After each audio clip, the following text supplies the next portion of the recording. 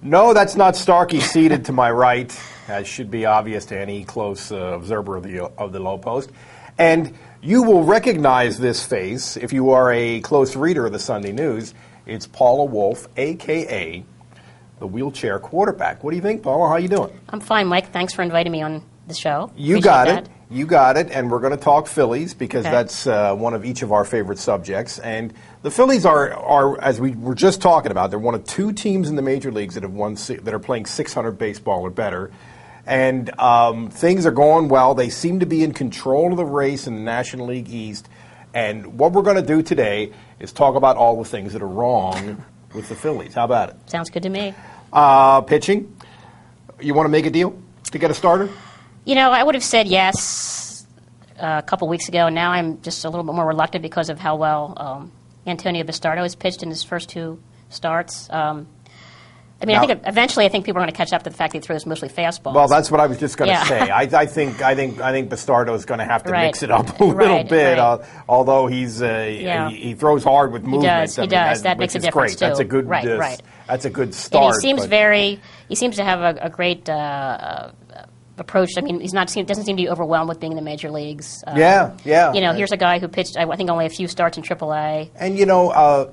Happ would not be in the rotation. Happ, who's going to pitch tonight, as we tape this, and he's been very good. Yes, he would not be in the rotation if it was not for the Brett Myers injury. So, and he's been very good too. And you know, lots of times pitchers who don't have the name or the reputation or the track record can be just as good as guys who do. You know, that's just the nebulous nature of pitching. I mean, I'm not sure if it's better to wait or not. I mean, what do you think? Should they? Well, here's what I think. I think that there are about, if you want to really look throughout the major leagues, there are about 15 pitchers out there who either don't have a team right now or who are on a non-contender that might be looking to make a deal around a trade deadline. A month from now, there's going to be several, 2, 3, 4, 5 of those that are worth having. So I certainly think you wait a month. Right, I agree. At least, and see what's out there. And some teams are still in the race now that won't be in the race a month from now. Well, that's right. That's what you're saying. Exactly. Right. And you know, some guys are going to be available, and so, I mean, there's even some people who think that Roy Halladay is going to be available. I can't believe that. He's not. Forget that. That's nuts. That would be a dream, but it's not going to happen. But I mean, but there are names out there. I think it's possible that Roy Oswalt will be available. I think it's possible that Peavy, although that's really a long shot, I think he could be out there. You know, I saw Jason Marquis got his 8th win. Yes, he's pitching really last night. And you have guys, Paul Byrd and Pedro Martinez and Ben Sheets. And, I mean, there's names out there. The Phillies should be aggressive. And also, the other thing is, this is something that has not been true a lot in recent years. They have prospects that are tradable. I saw an article, I think it was in the Inquirer on Sunday. They talked about, like, untradables or untouchables, and they had people that you would think about, and then ones that you would think more, I mean, you'd be more willing to trade. They had like 3 categories. There were quite a few names on that list. I mean, I was shocked. There were probably at least 20 names there. I mean, in the past you might have had, people would talk about Carlos Carrasco as their best pitching prospect. He's been that way for a couple of years now, and there was nobody else on the radar screen. Yeah, right. Now they have probably half a dozen other people. I'm not saying they're as good as he is, but nobody was talking about Happ. No, and nobody was talking about this Bastardo. Then. Right, and he's not even. I don't think Bastardo was even in their list of top 30 prospects in Baseball America to be in the season. It's just an incredibly pitching is just nutso land. I mean, there's no way to. They do. I mean, they have. Another thing that's wrong with the Phillies, Paula, is that they have 4 or 5. How many is it blown saves by Brad Lidge? And if 6, not, actually. they might be really in control of the National League East. So what do you do about that if you're Charlie Manuel? Well, I'm sort of on the fence about that because like a week ago I was thinking they should put Mattson in the role, and now I read an article, I guess it was on MLB.com by Todd Zalecki, who covers the Phillies, used to be for the Inquirer, sure.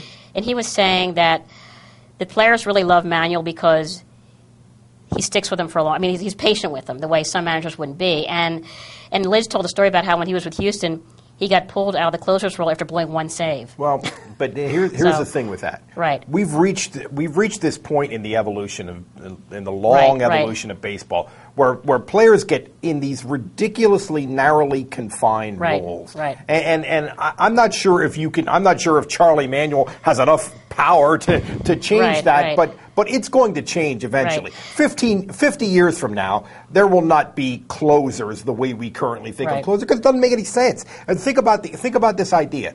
We only have one guy on our team who can pitch the ninth inning when we have a lead, but not too big a lead. We only have one guy on our team who can do that. Right. That's nuts. So I don't. I guess you could certainly argue that Manuel's being a little too. But I think he's being typical. I think most managers would right. be that way. So I'm not sure what we. I'm not sure. I don't know. He looked. I didn't actually see the games on the weekend because I was working. Well, I guess the. Paula, come on. Well, but anyway, the one I saw the Furcal home run, and it was. I didn't think it was really a bad pitch. It was a low. Now, of course, he golfed it out, but it wasn't like in the middle of the strike zone. It was a pretty, not really. And fat one pitch. of the other blown saves last week, of course, was an error by. He didn't get hit. Yeah. Right. So. Or the error by. We don't want to go nuts about Lidge, but this idea that he has to be in this ridiculously narrowly defined role where it's going to mess up his psyche, and no other pitcher has the mentality. I think we need to. He looked like when he had the string of 5 saves in a row before the 2 blown saves, he looked a lot better. He had like a 95-mile-an-hour fastball. He seemed to have his velocity back. He's got to make people miss back. Right, he does. He's got to miss back. And he's walking slider and the slider. People just aren't swinging at it the way they did last year. Yeah, it's not really a strike, and I guess they know that, and they're not taking the bat off their shoulder. So it's there is to some degree a fine line with right. What do you think? Do you think they should put Madsen in there? Or yes, what? I think they should use Madsen occasionally in ninth inning situations. Yeah, they have enough setup men now that they have. Condry's pitched very well. He could pitch the 8th, and Romero looked good the first couple times out. So they have other guys who could pitch the 7th and the 8th. And Ayer's even pretty good too. He's more of he's pitched a half inning sometimes. So now, on the other side of this deal is that they're leading the league in runs scored per game. Right. But that's not good enough for us, Paula. They can still fix a couple of things, such as they need another right-handed hitting bench player, and especially an outfielder. Absolutely. Eric Bruntlett not going to get it done. No. They had Mayberry up there for a while, but he clearly should be in AAA because he wouldn't get enough at bats in the majors. I'm assuming that's why they. Obviously. I think that's right. Yeah, I think that's right. And they tried in the offseason to get a whole bunch of different people. They tried to get Nomar Garciaparra. He signed with Oakland. They tried to get Ty Wigginton to sign with the Orioles. Mayberry. If Ibanez was going to be the defensive liability that everybody thought, then you could use Mayberry as a late inning replacement, and maybe you are getting him enough work then. Right. But everybody thinks Ibanez has been great defensively. They have an extra pitcher right now, don't they? I think they have because they have Bruntlett. I think that's right. Yeah. Dobbs. I think and they Coast are on their short. bench. They have. I think Tashner, who's. They'll probably get rid of Tashner. Maybe. Yeah. I don't know. But these guys are not going to help them offensively. Right. They needed an extra pitcher when their pitchers were only going 4 or 5 innings. Now they're going deeper into games.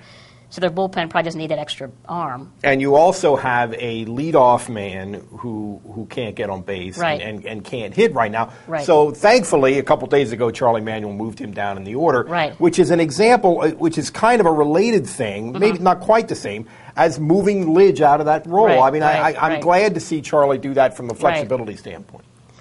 Yeah. So there you have it. Phillies are in first place. We're not happy.